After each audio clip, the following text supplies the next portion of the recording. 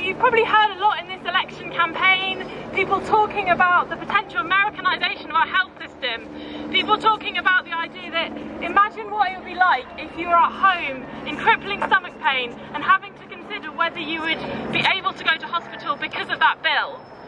Being pregnant and worrying that you were going to end up with thousands of pounds of debt as a result of giving birth to your child. Or knowing that if you ever ended up in intensive care, you would potentially end up with your whole family being destitute as a result of a bill. This is not just the spectre of what might happen if Trump gets involved in our NHS. This is the reality now for many people in this country.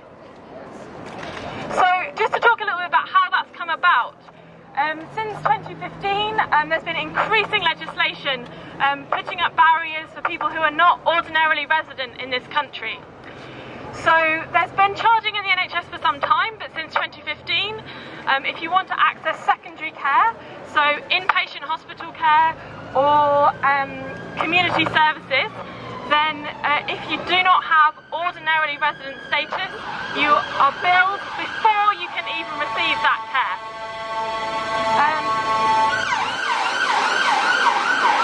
In addition, there's been increasingly close relationships between the NHS and the Home Office. So even though there's been some successful campaigning against some of that data sharing, it is still the case that if you have a debt of over £500 to the NHS, your details will be shared with the Home Office and you're at risk of deportation. So these are not just scary policies, these are causing real harm in the NHS right now.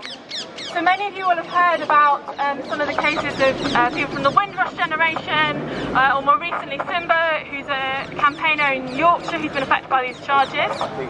I've been involved in some research recently looking at the impacts on child health, and we did a survey of lots of child health professionals around the UK who told us of some absolutely harrowing cases that they are seeing in their practice. So we were hearing about women who have not attended any antenatal care for fear of being deported, and then coming to hospital to deliver their baby, often with really tragic consequences for their own health and their baby's health that could have been prevented by accessing antenatal care. We've heard about families who, while their child was in intensive care, a manager from the hospital came in and presented them with a bill, and they thought that that would mean they had to take their child out of intensive care.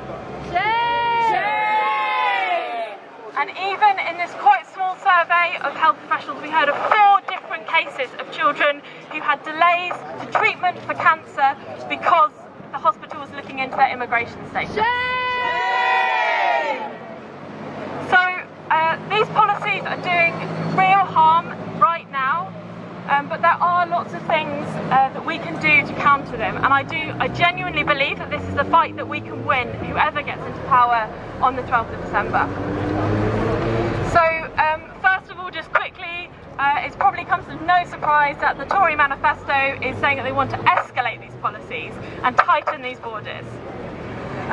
The Labour manifesto is promising to make access to healthcare better, although there's lacking in detail about the exact details of that, and we will still have to fight to get true free access to the NHS for all.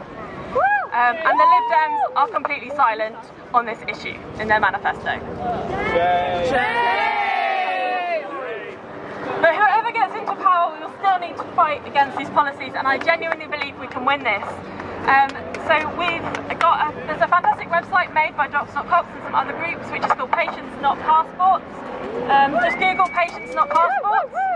If you yourself are subject to these charges, or you're supporting people who are, there's lots of tools of how you can advocate to get better access to healthcare.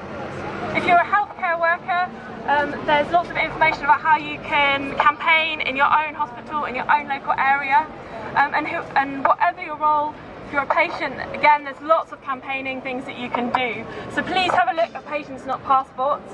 There is a growing momentum in academic medical bodies, the Royal College is against these charges, and I just genuinely believe that we can overturn these policies. So,